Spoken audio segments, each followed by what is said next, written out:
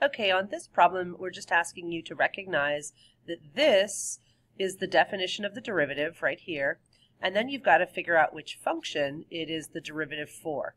And since you are raising in the parentheses to the sixth, a good guess would be that f of x equals x to the sixth.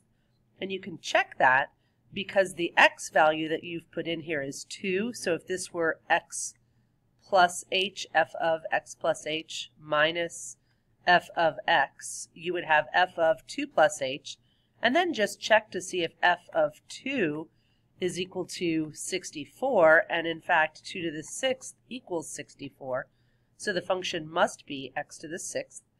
And then it says find a number a such that this limit, the definition of the derivative, is f prime of a.